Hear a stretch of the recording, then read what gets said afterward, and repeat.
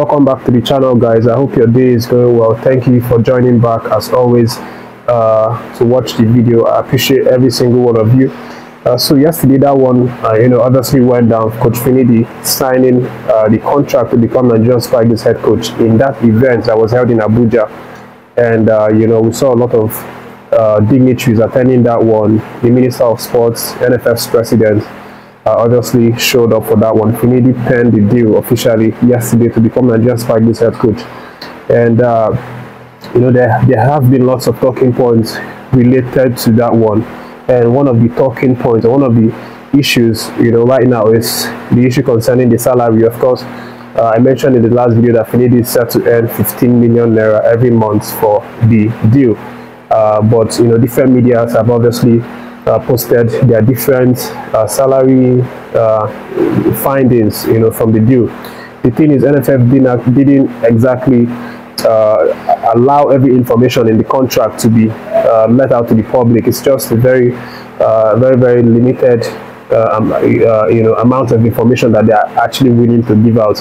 The contract duration, of course, was not stated categorically, but it's understood right now that it's going to be for a period of 2 years. That's what popular media have now published, like the likes of Score Nigeria and all of that. They're saying that it's going to be 2 years deal for Coach Finidi. But again, the salary aspect is something else that that has met a lot of talks. Why some people feel that it's not enough to actually pay him 15 million. It should be more than that, considering what foreign coaches get. Some people feel that it's a good progress, it's a good step going forward, because we've not had any home-based coach actually receive that amount of money. But what does Coach Finidi think about this? Because he's the one that actually signed the contract, and he's the one that's going to be paid the money. So what does he think about it? Finidi is not exactly bothered by the salary situation. At least that's what he's now come out to say. He said that the talks about salary and how much he's going to earn is not something that is giving him a problem or sleepless night at this moment, because he feels that he as a coach now that has been appointed has to offer value to the team. He has to bring something to the table, because that's what Nigerians want, that's what NFF wants. So Finidi, is obviously saying that he is, setting his mind on working, bringing value to the team, actually winning matches, qualifying us to the World Cup. This is what he is fully focused on right now, and that when he gets these things done, then the money is going to come, obviously. He talks about Minister of Sports and NFF presidents, that they would definitely reach out to him if they are seeing the results from from the games that we will be playing. So Coach Finidi just wants to work, and he believes that when he starts getting the results, then obviously money is going to come from the hard work. For the next update, guys, let me let you know that Garba and his under 17 Golden Eaglets have now settled in Ghana. Of course, I mentioned in the last video that they are obviously now in Ghana for the Wafubik competition, and right now they've actually been doing some sort of activities. For example, they trained yesterday at the Adirigano field.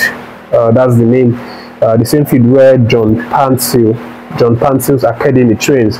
So they actually are sharing stadium with John Pansil Academy. But they trained yesterday, very intensive training, of course.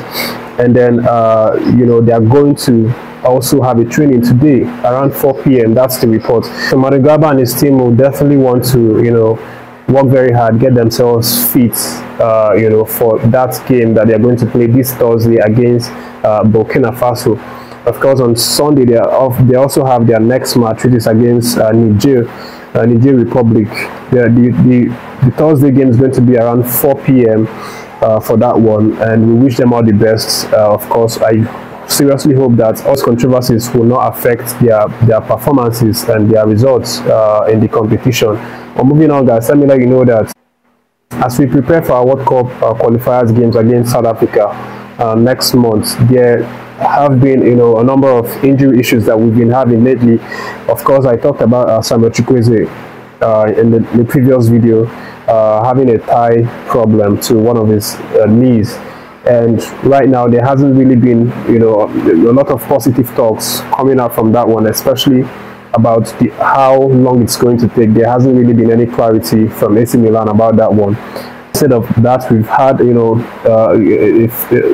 few injury complaints coming up again. The likes of Osimhen is now the latest to join in the long list of injury that we have right now. Of course, Osimhen missed their training this Monday after the game against Bologna, which they sadly lost 2-0. And the following day missed their training at Napoli, and this has, obviously bring in the doubts about whether or not Osimhen is going to be available for our World Cup games going forward. But again, there hasn't really been more clarity on this one.